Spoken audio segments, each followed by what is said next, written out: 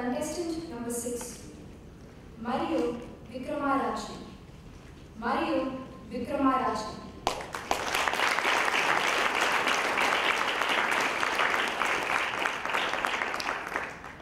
We Toastmasters say the speaker's speech is a gift to the audience. Akansha, your speech is indeed a gift. Why do I say so? I have 4 facts. Fact number 1, the gestures you use. We are so busy looking down our phone, we are oblivious to the environment. I remember doing this yesterday, even at the airport on my way back. So it related with me. So it was indeed a good technique used by you. Then the fact number 2, your intent. I thought your intent was to give us a wake-up call, to wake up from the virtual world and to feel the reality around us. It was very effective. How so? How was it effective? My 3rd point, the facts you used. First, you started with a personal story, and then you made us realize that you are in the journey with us, and you have experienced it, and those facts you used, how you dreamed in your childhood, the next step ahead, but when you came to your job, you are so busy being disturbed with the social media. That was effective. And how effective so? The techniques you used. I thought the most important technique was the selection of the topic.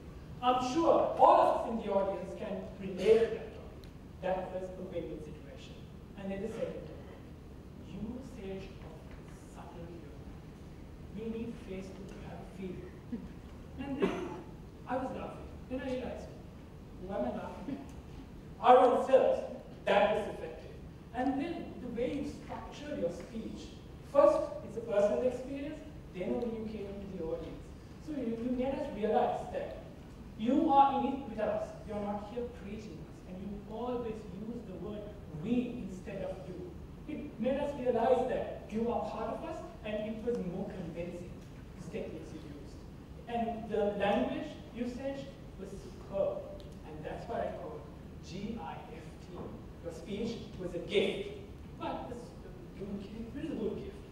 But a good gift, Akansha, can always be a better gift. How so? Akansha, the first 4 seconds you stay here, it matters a lot. You start from this. And we all know it shows nervousness.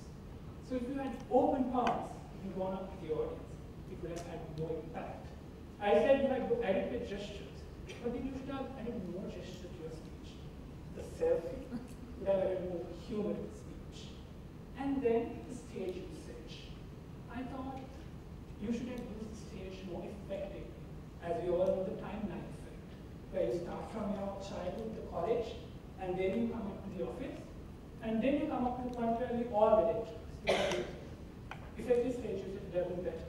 In summation, your speech was a gift, GIFT, gestures, intent, facts, and techniques. Had you improved these things, next March I'll be there doing this for you in the district conference.